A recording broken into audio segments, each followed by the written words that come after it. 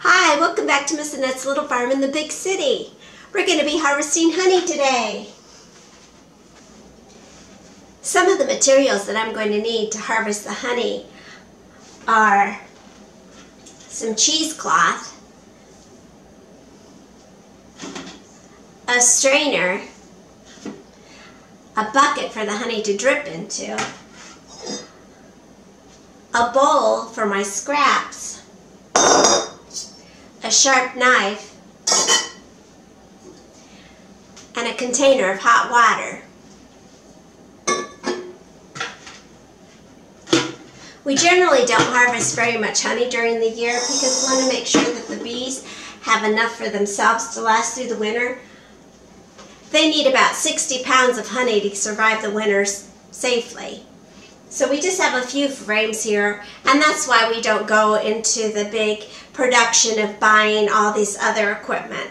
This is just very simple, and this is what works for us, and this is what we do. I'm setting up my workstation.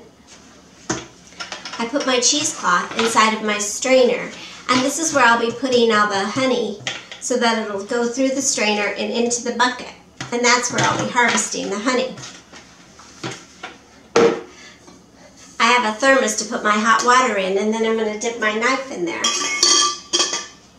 I use the sharp knife and make sure that it's hot because I'm going to be cutting off some wax off the honey. So if you can see right here, you'll see that this is honey, but it's covered in wax. So I'll be using the knife to cut that wax off, scooping this out, putting it in the strainer, and then the honey will drip through into the bucket.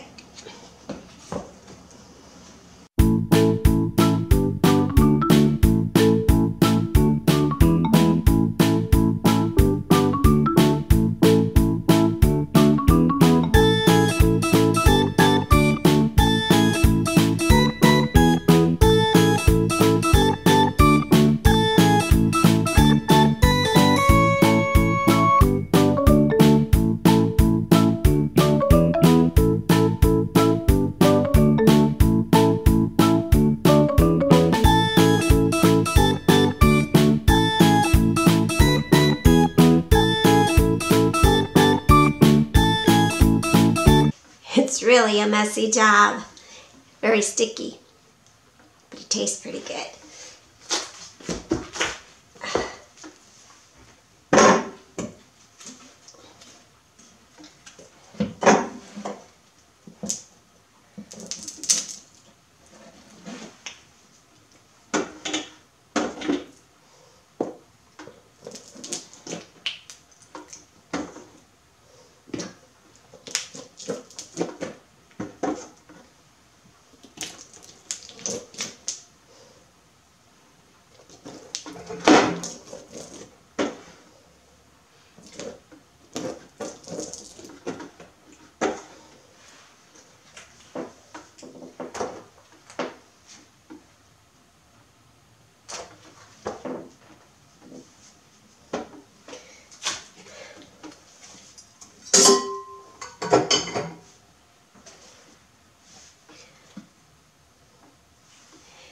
And when I was gathering the honey, I left the frame out a little bit too long, and the bees started scavenging the honey, and you can see that they really chewed up the comb to get to all the honey. They did leave me a little bit left on the bottom here.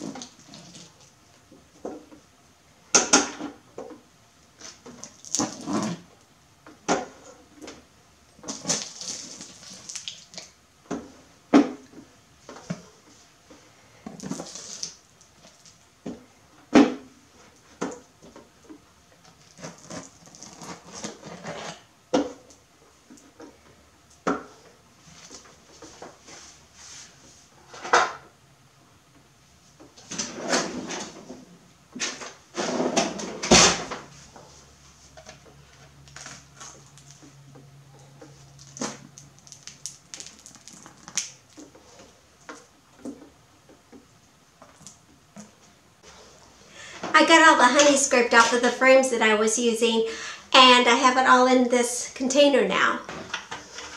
So this is what it looks like right now. And I'm going to go ahead and take the clothespins off. And I'm going to put the cheesecloth over the top of it. And this keeps it clean because it's going to sit for a couple of days as it drips through. And then I save the wax for other projects.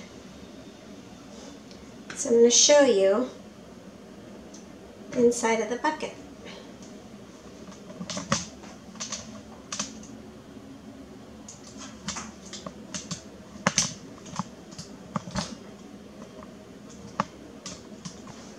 I got all the frames emptied, and now I'm going to go ahead and put some of the honey in some jars.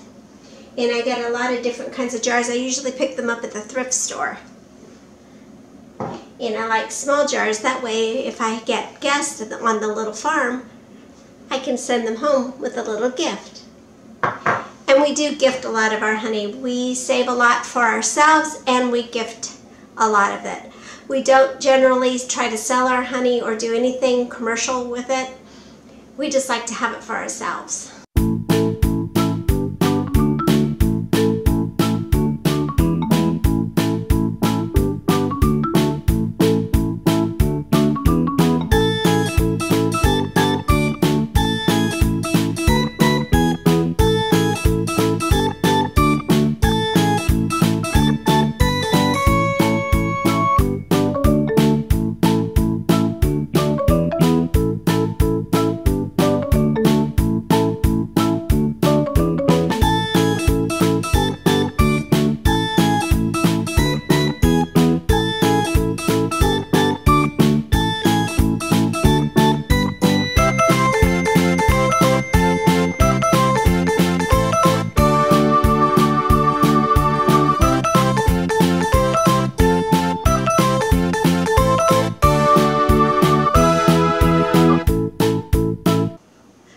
Harvesting more honey through the next few days as the honey drips through the cheesecloth and the strainer.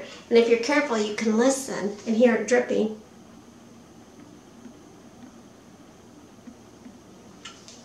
But right now I have several jars for today.